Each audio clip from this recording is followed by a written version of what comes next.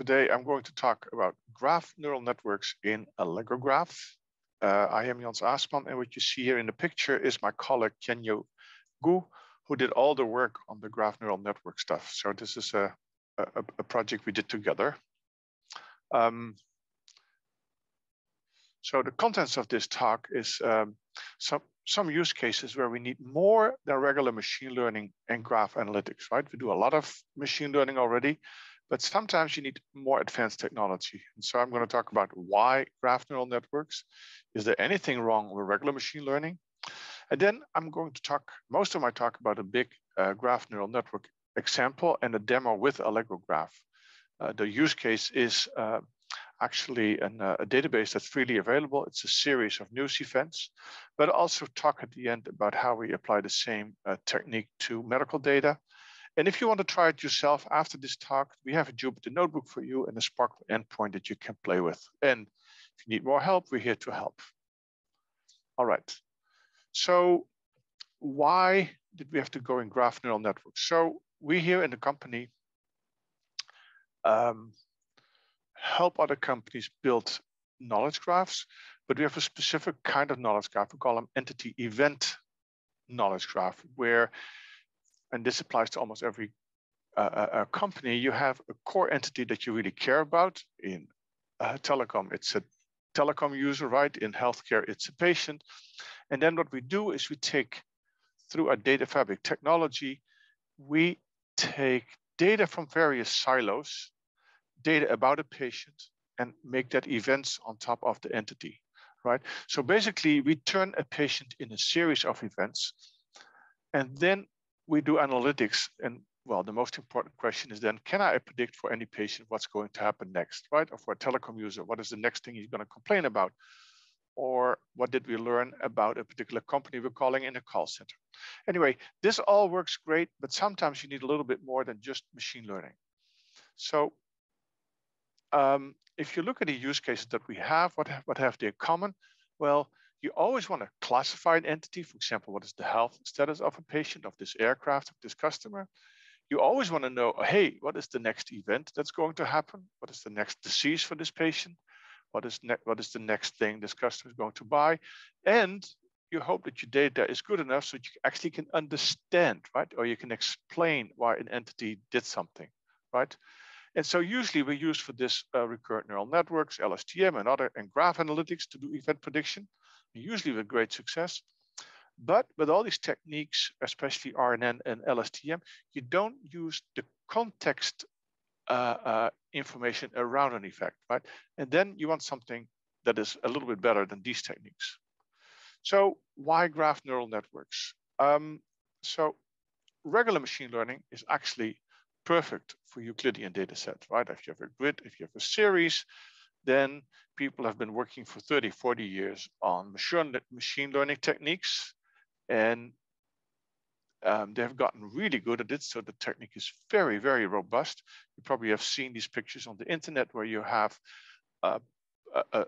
object recognition, where the objects are different variations, different colors, different shapes, and the technique still, the machine learning technique still can deal with it, right? So it's super cool technology. But these machine learning techniques fail when you have a graph, right? So for example, you see here a graph with ISIS in the middle, and you see all their enemies in there and friends around it. Actually, ISIS doesn't have any friends, but what you see is that the world is very complicated. Like the USA might have a friend in Saudi Arabia who has another friend, but then in the end, it turns out that they have an enemy that's also the enemy of the USA. So how can you predict who's a friend or of a particular entity in this system, right? So so for this, you can't put it into a regular machine learning factor, because actually you have a recursive problem right here. So you need something else. Well, where are all the places where graph neural networks really helps and where regular machine learning fails? So for knowledge graphs, it's entity classification if the graph around the entity is important, right? It's for relationship prediction when the context is important, or if you find particular shapes in the social network. Now, obviously, regular machine learning can't help you there. And so what people normally say, what you use graph neural networks for is for node classification. What kind of node is this in this network? Graph clustering, can we find subclusters that are important? And link prediction. Should there be a link between these two nodes, or are there nodes missing, right? So those are the primarily use cases of graph neural networks. Here's an example of link prediction, where graph neural networks do a great work. So for example, you have this graph on the left-hand side, right? You have B and A here with a link in between, and you have D and C without a link. A task that you can give to a graph neural network would be to give it a subgraph like this and then say, hey, should there be a link between B and A? Or you give a subgraph like this and you say, hey, would there be a link between D and C? Well, if you look at this graph, you think, well, they kind of have the same common neighbors. They look very much like each other if you look at what they point at.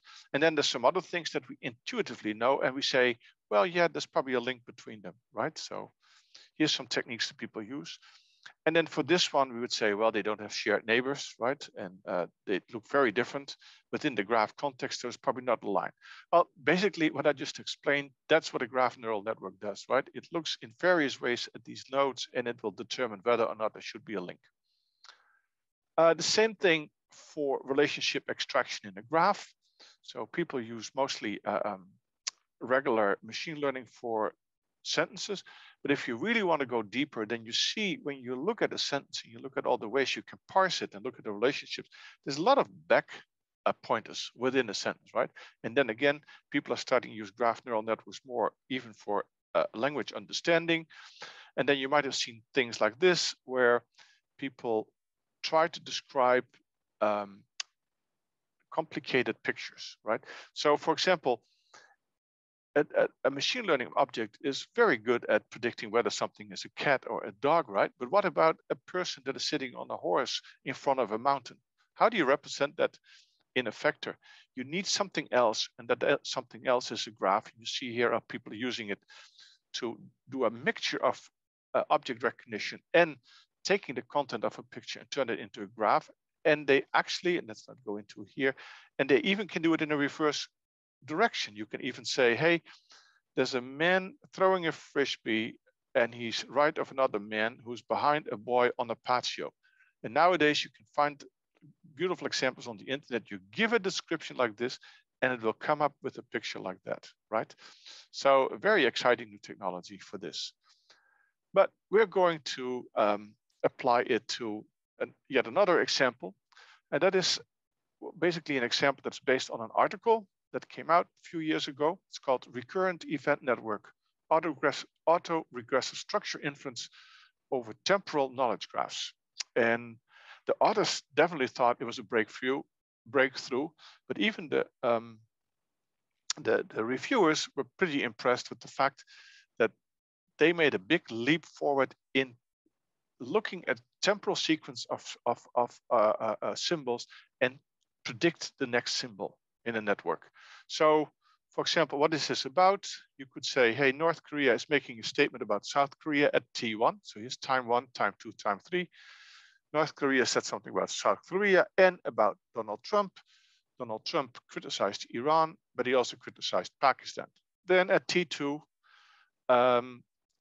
Macron consulted with Donald Trump. Donald Trump praised the protesters in Iran, and he threatened Pakistan.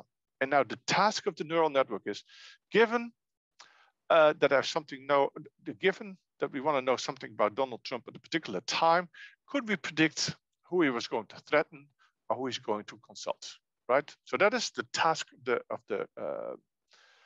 the graph neural network in this particular graph. A little bit more about this graph. These are events recorded from January 1st, 2018 to the 1st of November, 2018. It's an open source data set that you can download. There's an organization, ICEWS, right? That actually does a curated effort to extract the data from a network. You also could use GDELT, which is Google's kind of news database, but that's not curated. Anyway, within this data set, there's 23,000 entities. One of them is Donald Trump or Iran or the Netherlands or whatever else an agent you saw in the news in that year. There's 256 event types that connect these entities together. So you could have positive ones like praise or collaborate. There's neutral ones like consult, and there's very negative ones like threaten, right? So all kinds of events. And in total, the database has about close to 500,000 events, yeah?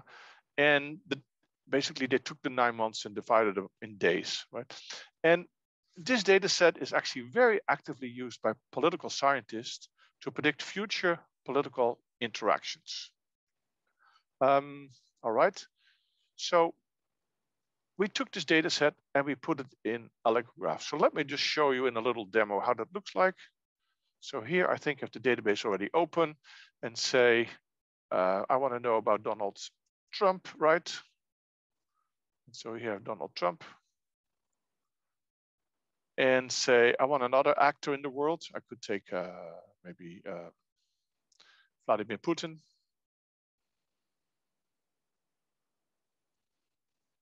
And here I get Putin. And then anyone else that you can think of. I mean, maybe just for fun, Iran, right? Oh God, there's a lot of Irans here. Yeah. One thing that you see here, there's a very high level of granularity, right? You have the finance minister of Iran who's an actor in the database. But let's just take the country Iran, right? So now we have 2 humans in a country, right? And just for fun, we can even ask the pictures. We'll go to the Wikipedia and get the picture. And I have no idea what the picture for Iran is going to be. Oh, it's a bunch of horses. Okay, something from the old Persians probably. So another question is, how are these guys linked, right? So I'll just show you all the predicates in the system, and I'm just going to take to and from as 2 predicates that I want to use to connect these guys. And I said, let's connect Donald Trump and Iran. And it's going to look, and it's probably find, oh, at least 200 paths. So let me just accuse of something, appeal for diplomatic cooperation, which is a little bit positive. There must be something positive, right? Well, okay, let's just take. Now, please note, there's many, many more, right? And I can also say, what are the relationships between Donald Trump and Putin, right? So I can say, what did this one here? And there's both positive and negative there. So if you wait, it finds again many. There's probably more than 1,000. We have consult, accuse. All these guys like to confute and deny responsibility and discuss by telephone, right? So now we have a little bit more. And let's just do Putin to Iran right here. So we take him and we look at Iran. There's a relationship there. Oh, actually, there's too many. Let's just keep it like this, right? So we have this here, and then we can look at Donald Trump, right? And so here you see the buildup of the network, right? You have Donald Trump. I could look at him, and we see he has an ID. Donald Trump, he's a human. There's a picture of him. And then you see all these things that people say about him. I could say there's probably almost 5,000 things that people say about him. But let's just keep it here, right? So I hope it makes sense to you that this is the graph. So now let me go back to the presentation, right? Well, maybe one more thing. I can also show you what people say over time, right? So we actually have a time feature in the system, right? So if you wanted to, right, you could look at over time what people said, right? So he accuses, then he accuses Iran, then he appeals for diplomatic cooperation with Iran, then he discusses something with Vladimir Putin, then he accuses Iran again. And anyway, this is a wonderful way to actually play with this data set, right? But let's go back to the presentation, PowerPoint slides. So here we are. And I showed you this, right? I used some other people in my presentation. So there's various things you want to do. with this data set. Yeah, without graph neural networks, right? You could say, well, what if you look at the interactions between two people like Donald Trump and Vladimir Putin, right? What happens the most? So you do this Sparkle query here. There's an event from Donald Trump to Vladimir Putin, and the event has a predicate name and a sentiment, right? And then you basically count, just like a relational database, you count how often these happen, you order by descending count, and now you see that Donald Trump mostly consults with Putin, then expressed intent to meet and negotiate, etc., going down. And here you see the sentiment. So we did an extra step here at AllegroGraph by adding sentiments to each of these relationships so that we can also look at the general sentiment.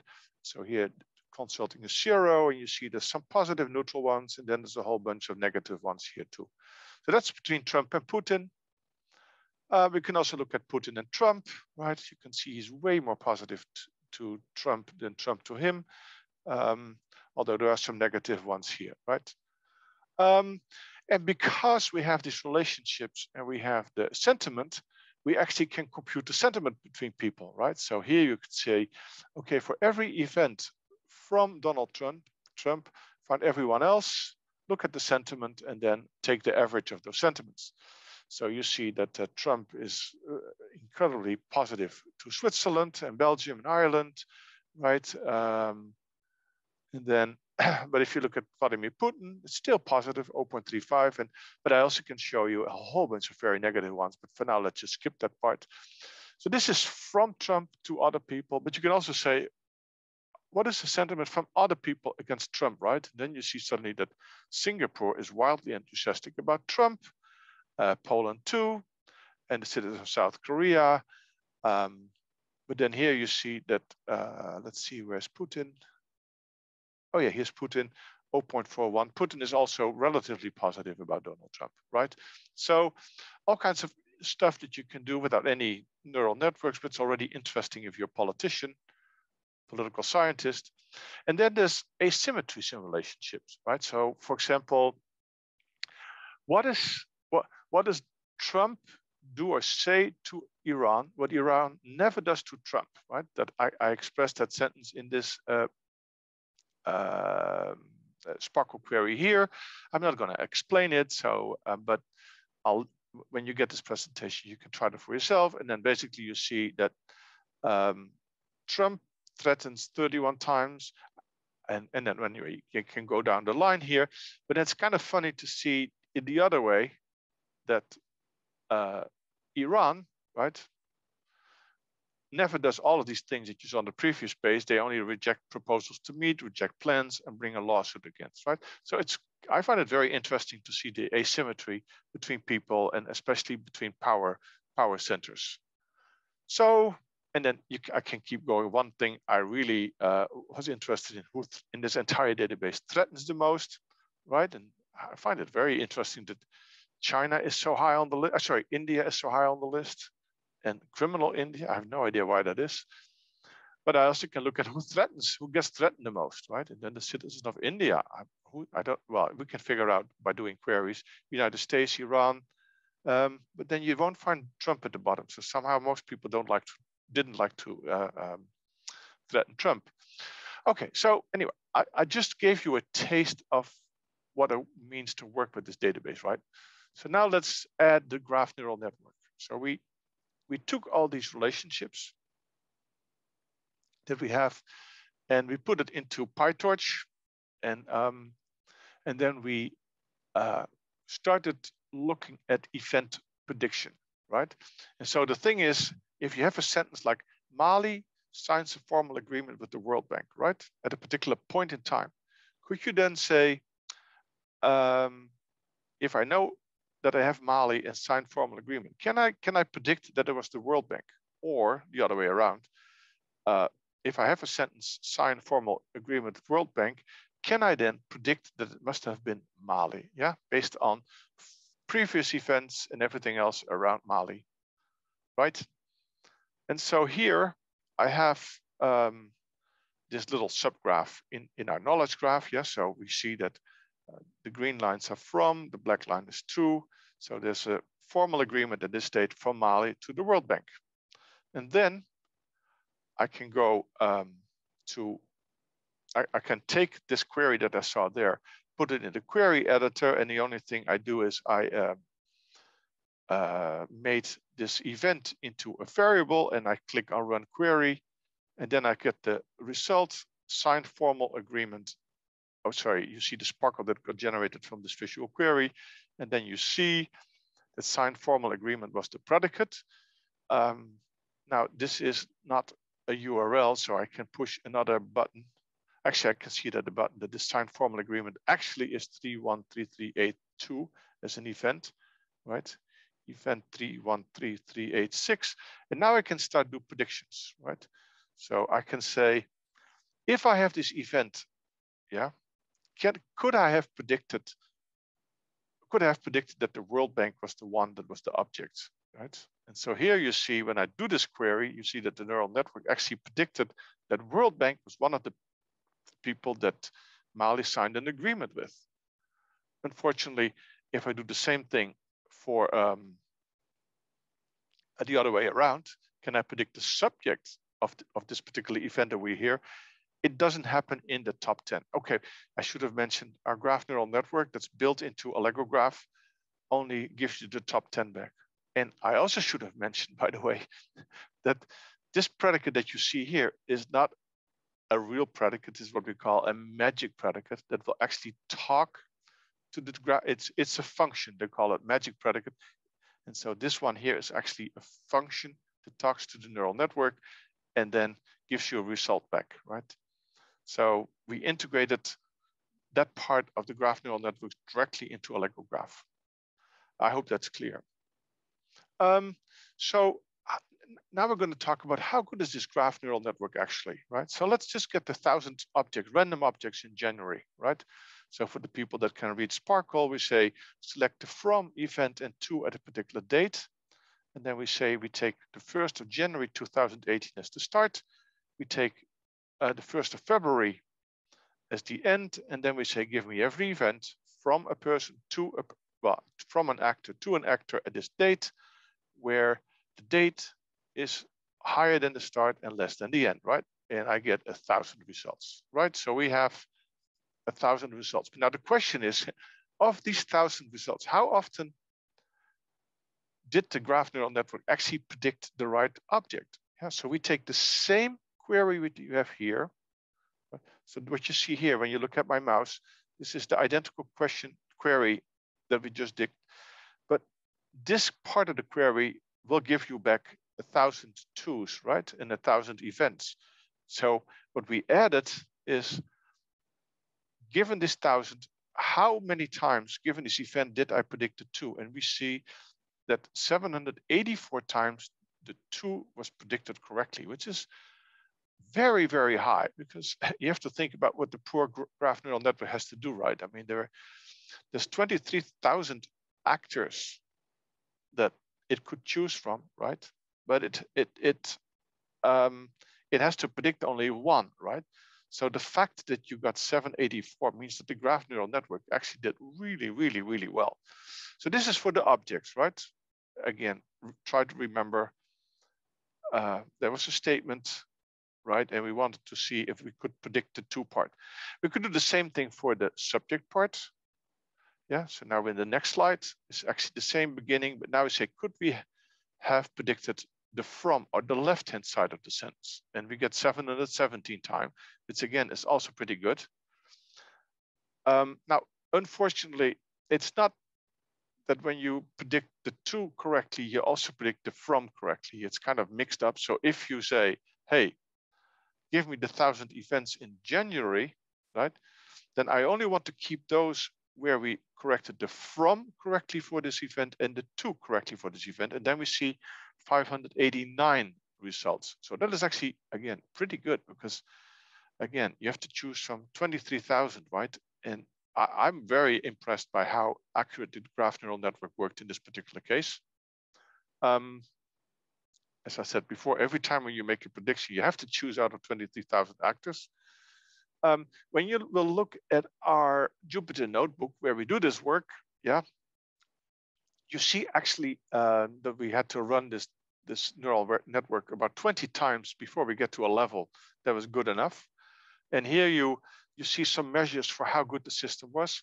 Hits, one thing that's important is we call hits at 10, meaning if you do a certain number of predictions, how often, what percentage of the time does the result happen in the top 10 predictions, right?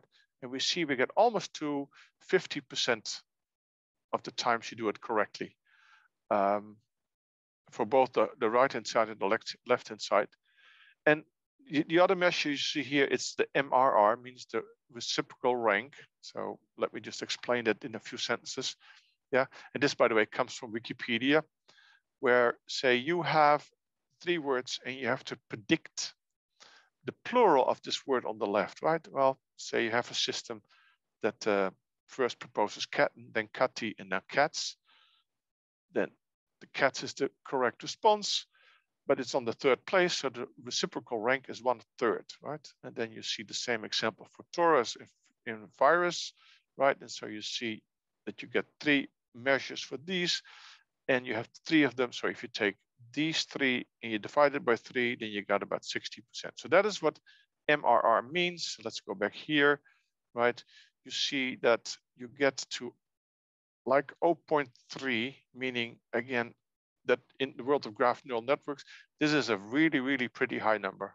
Also note, by the way, it took 43 minutes to compute this on a laptop with eight cores, right?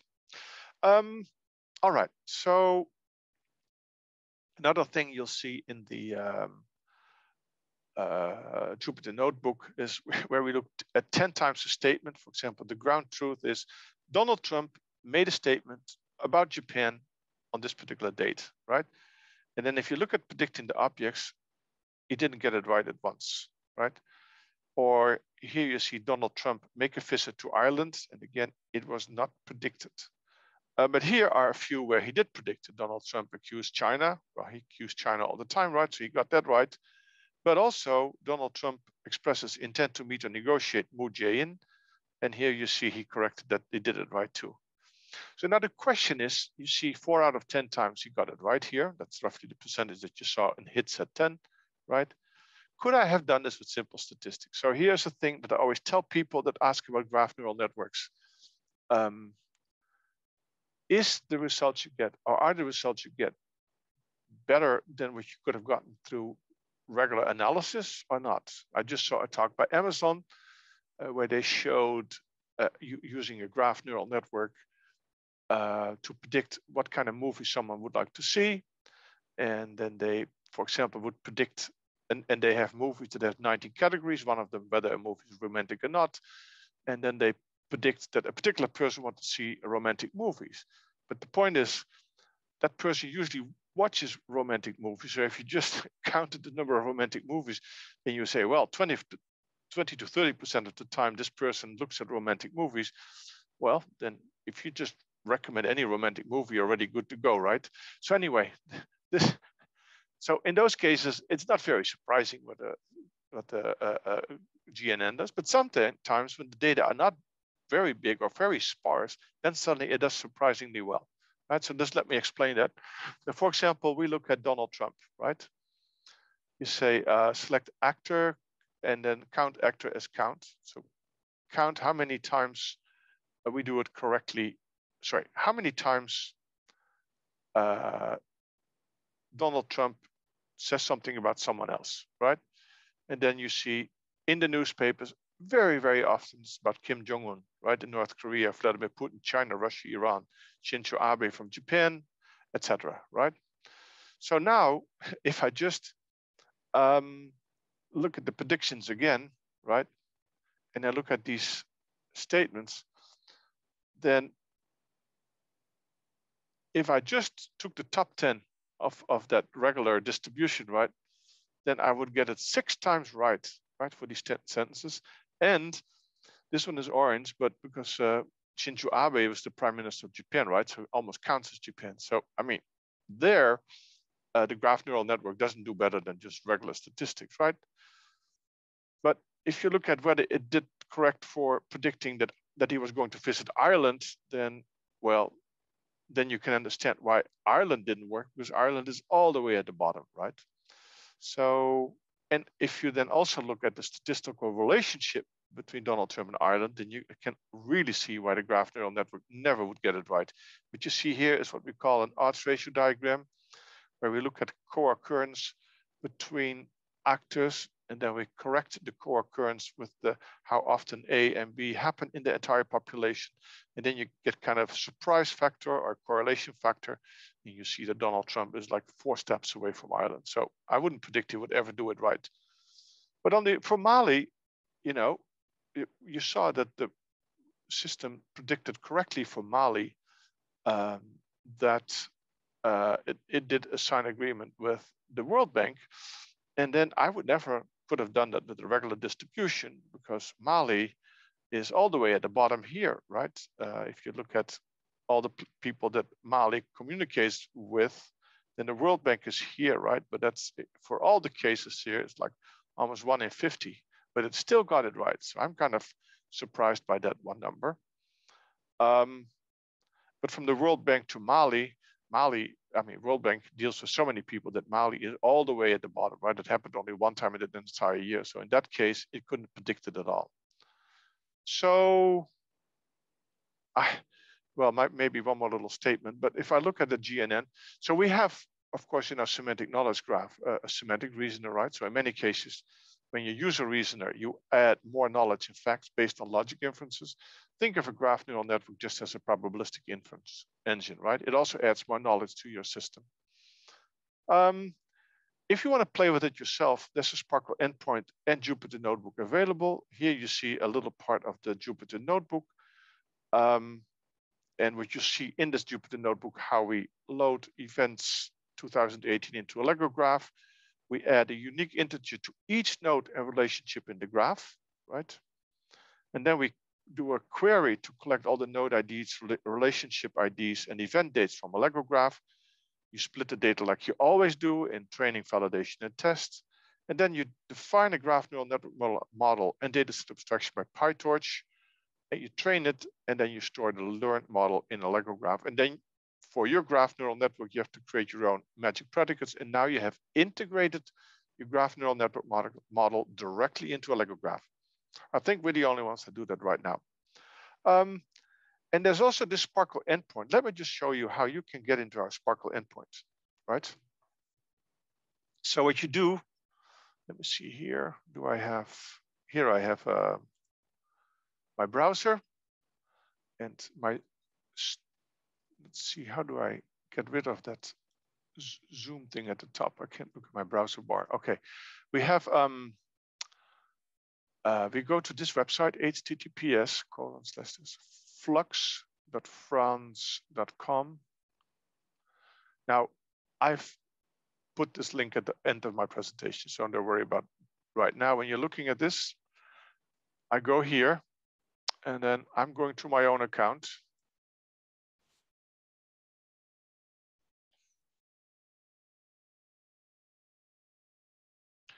You can get in by going to demo, so username demo, password demo.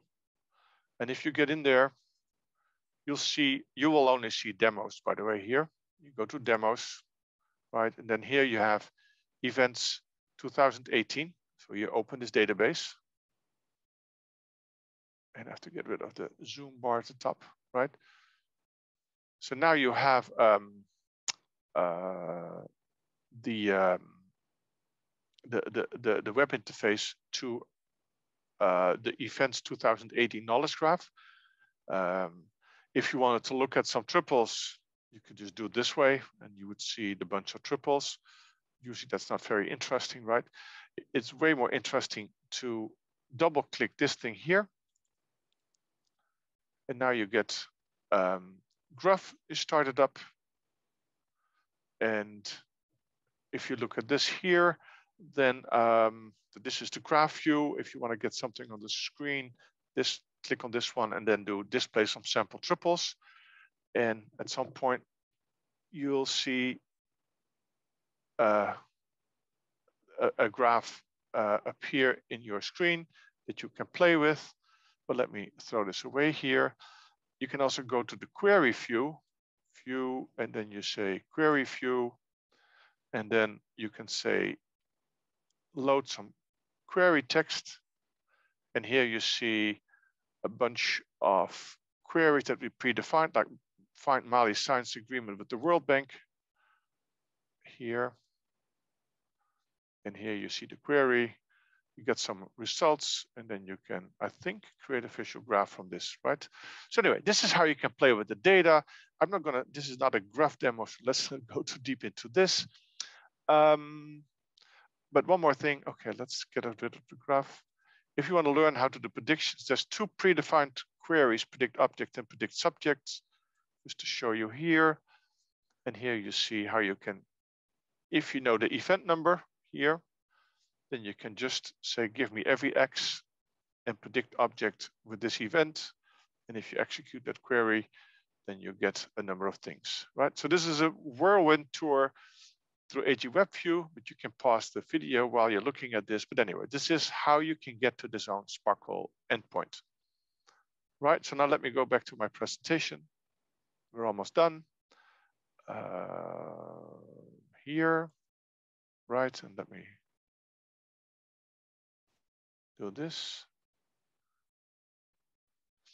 So then we also apply this in the medical domain and the aviation domain. If you, we can't give you this particular data, of course, because this is real customer data, both for aviation and healthcare. But if you want to have a demo, please call us up, and we'll always happy to show you. But in the aviation, but why do we use GNN in the medical domain? Well, let me first show you something. Say you have a symptom like allergy to peanuts. Yeah, so we have a graph, an entity event knowledge graph for 2 million patients on a cluster of machines, right? So once you have all the data, you can do cool things like what is most related to allergy peanuts, right? Well, if I click on run query here, then you see that this little Sparkle query is created, and you see that most related to peanut allergies, dermatitis, asthma, dermatitis, and acute upper respiratory infections. So if I turn this into a visual graph, I get this graph.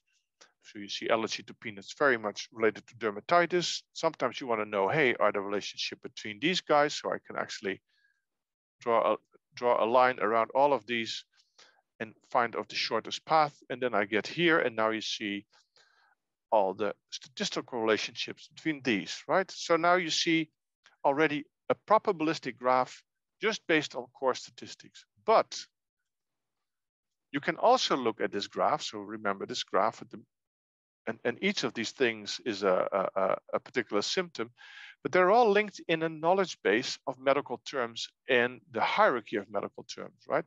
So normally when you do predictions, you only look at a series of events of this particular type, but you always ignore that there's a wonderful knowledge base that describes these things. And if you want to do entity prediction, you also have to look at the relationships in this graph, right? That's the unique thing that graph neural networks can add to your prediction models. And you can even combine them, right? Here is allergy to peanuts with the top things related, but also here. So what you can do with graph neural networks, use both the statistical relationships and the knowledge base to come up with predictions, right? So now we can do queries like select the next disease and its chance where there's a patient, there's the next disease, and then you see the chance of this particular disease, right? So that was it for today. Call or write us, and we'll get you going with AllegroGraph and graph neural networks. If you want to play yourself, go to this particular address, flux@france.com 10,000, use this demo, password demo, and let us know what you think. Thank you very much.